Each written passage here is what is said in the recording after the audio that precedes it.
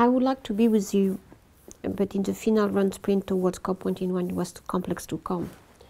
More importantly, and before introducing my remarks, I wanted to tell you all how much we felt support that came from everyone and everybody to France in these terrible days.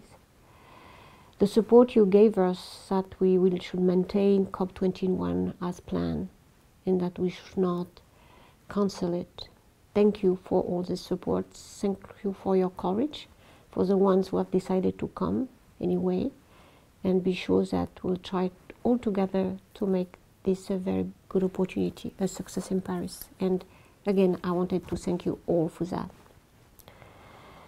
I wanted to share at least, and so unfortunate not to be with you, our vision of a success outcome in Paris and how we get there. And with 3 steps. The first one is the main challenges of COP21. The second, why is scientific research on climate relevant for climate negotiation? And as an academic myself, I can testify from this. The relevance of the multidisciplinary dimension of climate policy in this process. On the first point, the challenges of COP21. As we know all, and in particular in this room, climate change is one of the most important issues of our time. Causes are deeply embedded in the way we produce and use energy, and in fact we develop. Its effects have the potential to impact every region of the Earth, every ecosystem, many aspects of the human endeavor, and every one of us as a citizen and human being. To limit warming to 2 degrees C at the end of the century, by the end of the century, emission, we know, thanks to IPCC work, to be reduced by 40 to 70% below current level in 2050. We need a deep decarbonization of the economy. A 2 in 3 probability of holding warming under 2 degrees C or less will require a budget that limits future carbon dioxide emission to about 900 billion tons, roughly 10 times annual emission in 2014. Before presenting you the French vision of a successful outcome, I would like to analyze briefly international affairs and the context in which we are working, and explaining to you why, for defining this strategy for a successful Paris outcome, we use, and I use in particular, 3 academic concepts very important to define the strategy. The first one is a 2-level game theory that Robert Putnam published many years ago now, explaining why in the 20-something years since the UN Climate Convention was adopted, progress has been so difficult to achieve, because it has been transformed from an international issue to a domestic issue. That's why the 2-level game, meaning the domestic discussion connected and related to international position, is now a key feature of what we are doing here. Robert Keohane regime complex is important as well to understand why a single top-down solution to climate change is no longer possible, but how a complex but coordinating system can be a second best option. This is particularly the case for climate change, as many institutions, many fora, many types of decision making are impacting on climate change, and not only, of course, what is happening within the new FCCC convention. And the third one is based on the rational expectation theory, first put forward by in 1961 by John Mercer and used in particular by Robert Lucas, in particular in the works published in 1976. Because to try to make expectation converge is, in our view, the best implementing mechanism that we can find for a treaty like this. So creating a context and ecosystem where expectation that the low carbon economy will be the future will deploy itself, because that's the only vision that many actors can have, is the best way to really, in our view, combat climate change.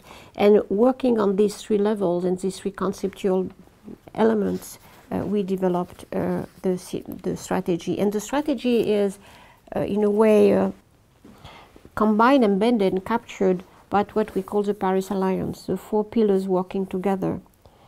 The 4 pillars, of course, the first one is the agreement between the governments, and because we need rules, we need a process, we need a vision. So that's why the agreement is the first part.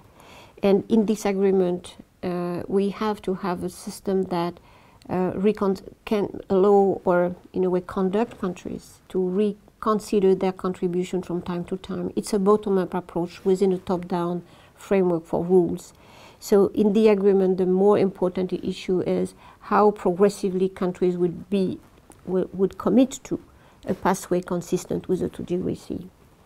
The second element of this Paris outcome will be this first step that many countries now, at the date, more than 161, I think, countries have committed to climate plans and climate policies. And it's a big achievement already by itself. And that is this first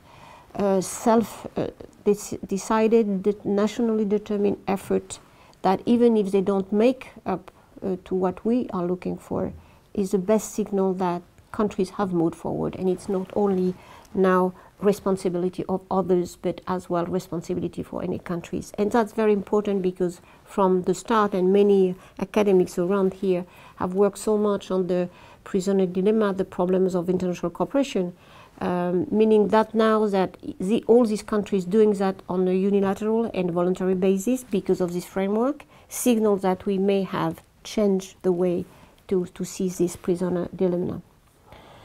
The third element is which is very important and often connected with both the complex regime concept and the expectation, the theory of rational expectation, is to signal that many actors, not only governments, are acting and thinking that they will implement action anyway because they feel that it is a positive solution for themselves, for companies, from of course local authorities, and beyond Paris itself and the momentum of the COP, thinking of what they will do and implement after Paris.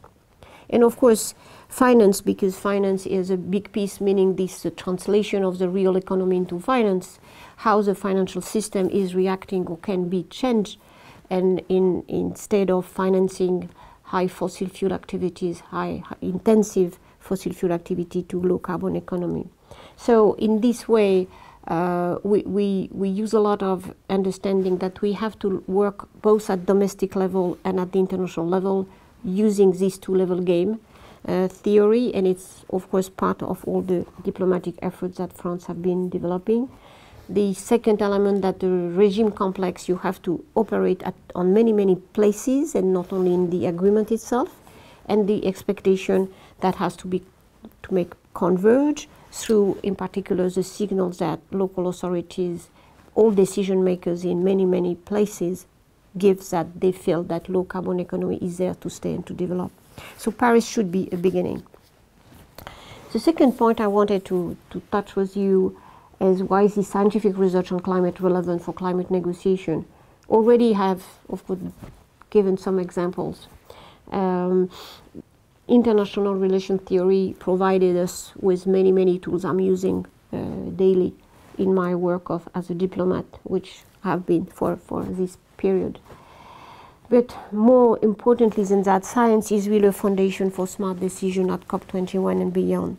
Solving the challenge of climate action it requires ambition, dedication, leadership from government, the private sector, civil society, in addition to the scientific community. But this is a scientific community which informs, who informs leaders, who informs citizens, that give and provide the awareness of the problems, the size and the scope of the challenge and the way to respond. So science has been at the beginning of the understanding, is really in the monitoring of how we do, and will be at the end presenting solutions. So, and that's important to think in the future of the role of science in the governance of this new climate regime, where and how science will be embedded in the system, giving not only the traditional report of IPCC at the beginning of the COP, but coming back and again to monitor what governments are doing, but also what is the result of all the action of others. And when I see what we produce in the in the big event we organize in Paris at UNESCO this year, Our Common Future and the Climate Change, in the declaration we did a strong statement of the role of science. I'm reading it. The new climate governance regime is intended to strengthen confidence, support implementation, maximize benefits of international cooperation, and cement awareness that a new development model, low to zero carbon and resilient, is emerging. For science, the opportunity is progressively broadening from assessing risk and options to also understanding and enabling and helping enable transition pathways to sustainable, resilient economy and societies. This role of science, from the identification of the problem, the way we reassess and send back to government what they are doing and finding solution, in my view, is really where we will see the role of science. And we have many examples that science will be part of the system. For example, how we understand high indices today. That's declaration for government, but immediately many scientific teams have been assessing how it translates into pathways and carbon emission reduction. The economic aspect, as well as trying to incorporate that in the modeling of climate. Another element, we on the French presidency side, together with now many governments, we encourage countries to develop long-term scenarios for their low carbon or low emission trajectories to 2050, and there we organize many research programs around that. In particular, our deep decarbonization project pathways.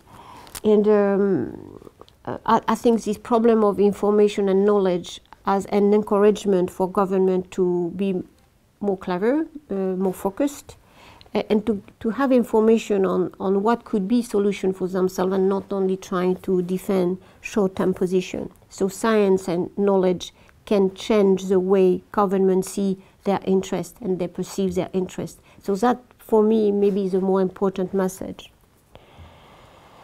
And at the same time, all the actors, the private actors, the local authorities, they need feedback from science. For example, on studies on impact at regional level, a key factor for local authority to adapt and to have really to build more resilient territories, absolutely central as an element. And many the impact on the ecosystems, the way the many interaction with natural resources, thinking only about oceans, for example, made things that science will always be the way our human societies understand what is our global impact on natural resources and on Earth. And there are more and more innovation or system transformation built with various stakeholders that science can help think and develop. In particular, this breakthrough technology we have to find, because we don't know how to store electricity efficiently by now. We have beginnings, but we need much more.